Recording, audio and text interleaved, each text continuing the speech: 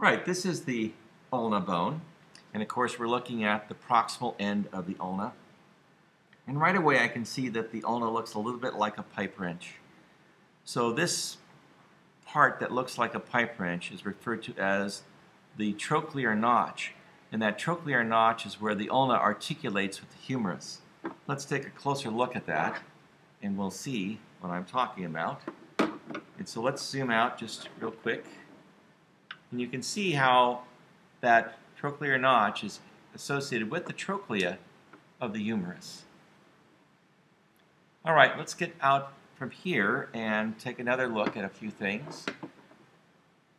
On this side, we see another notch. That is called the radial notch. And the radial notch, as I mentioned in a previous YouTube, is where the head of the radius articulates. This is the coronoid process, and the coronoid process is going to be articulating with a notch on the humerus that I'll show you in a minute, and that is of course the coronoid fossa. And then down here is the ulnar tuberosity.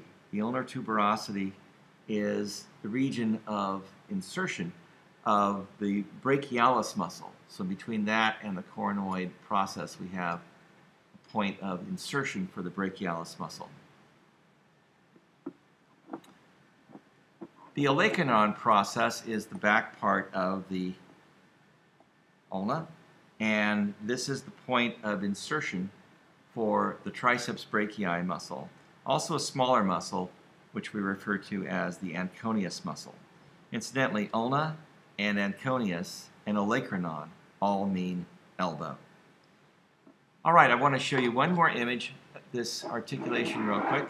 We can see where the coronoid process of the ulna articulates with the coronoid fossa of the humerus. And let's just make that demonstration right there. All right, there you have it. Now, we go to the distal end of the ulna. Let's go ahead and zoom in on this.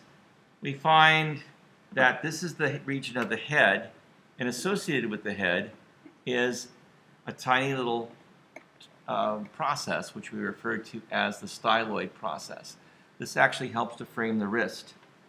Now this is going to be akin to the styloid process that we find on the radius. Let's just swap them out. So there's the radius right there. This is the distal end of the radius, and right here is the styloid process of the radius.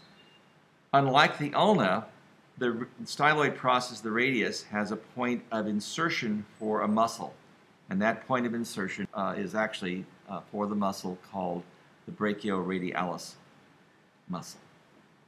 All right, so that should about do it.